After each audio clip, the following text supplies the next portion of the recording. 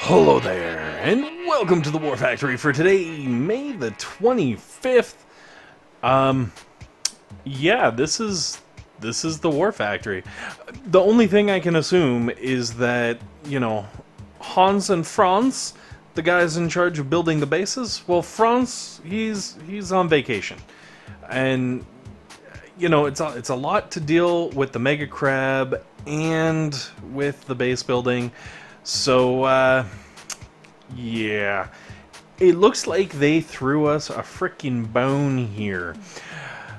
Obviously, a lot of cannons and boom cannons and crazy things up at the front, with some doom cannons back there around the HQ and some well, not really flamethrowers, I guess they're hot pockets, let's be honest, let's be real here. Some real speak. And then a grappler and some machine guns just for good measure. Now, I could have been fancy and I could have smoked around or I could have tried doing something, but I figured, you know what? For those of you out there who are just looking for a nice, easy, lazy way of doing it, march your Zookas right up the middle. As you can see, as usual, I'm doing this fully unboosted, which is actually one of the reasons why the video is as late as it is, because I had to wait for my op boost to disappear, otherwise it would be just shameful, so I figured, you know, no point in going after this bad boy all fully boosted like. So, first attack did pretty good, cleared all the way in there, unfortunately ran out of GBE, but that's alright.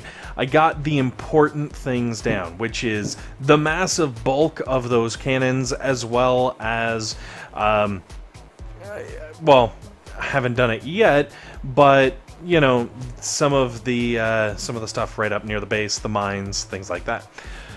So that's attack number one. As you can tell, we're on the doorstep of the War Factory already, so I'm not even going to worry about attack number two. I'm pretty sure you can figure out where this is going to go. A few smokes and a few shots, and hooray! But I will take this opportunity to shamelessly self-promote.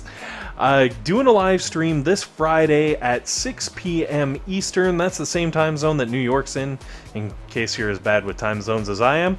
And with a little bit of effort, you can join in, check out the live stream. We're going to be killing the first couple of levels of the crab live.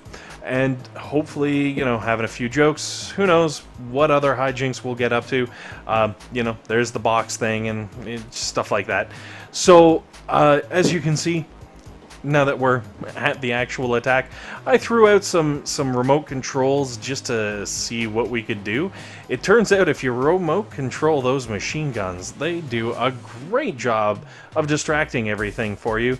And then a couple of shocks, and you like, just from here, you can blow this entire base away in two very easy attacks. Even if you're a lower level person, throw some Riflemen in front of your Zookas and it'll greatly increase your plow ability. Wait, no. Anyways, thanks very much guys for watching. Hopefully this has been helpful. Hopefully it's been entertaining. And as always, above all else, hopefully you guys have a fantastic day.